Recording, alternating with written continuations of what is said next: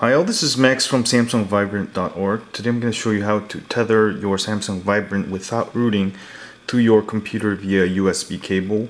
For this, first you'll need to download the Kies, Samsung Kies for the UK version. And once you've downloaded that and installed the program, you're going to go on your phone and then go to Settings. Oops, sorry. Settings, and then you'll go to USB. Is it? Yes, account and sync. Where is it? Account and sync, I think. No, sorry.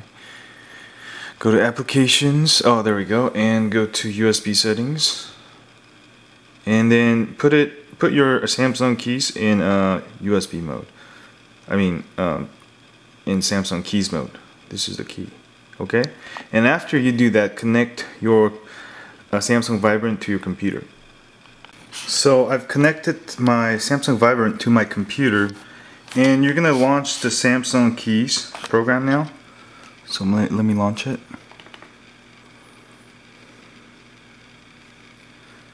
And when you launch Samsung Kies, here's the thing. It won't connect it won't become in the Samsung Kies mode until you hit the home button on your Samsung Vibrant.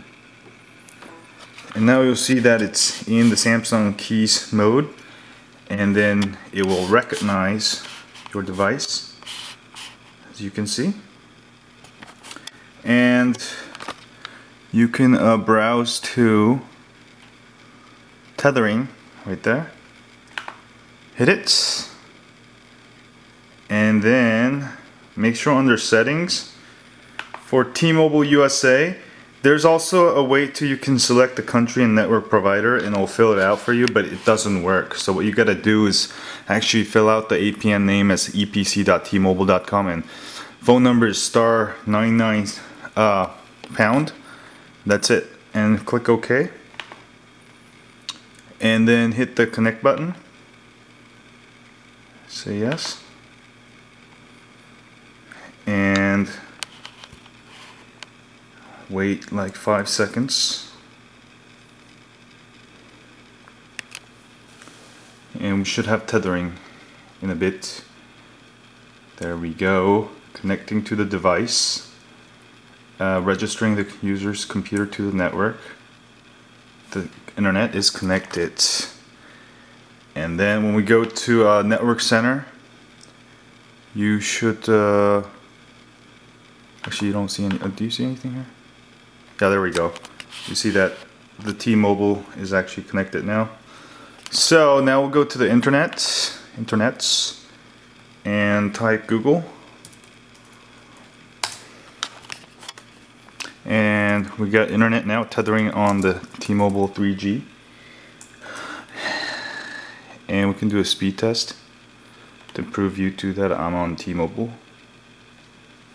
And you'll actually get nothing on the phone. You get like just a bar, but you're still getting 3G, so it doesn't matter.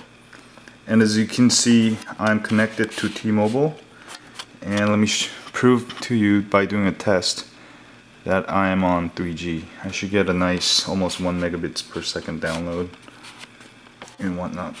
So this time I proved it. The other Wi-Fi tethering method doesn't work yet, sorry.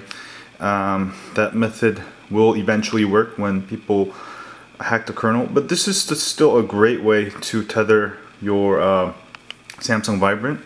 As you can see, you get the full download, 1.02 megabits per second download, and you also get 0.65 megabits per second upload, and that's actually not too bad for where I'm at.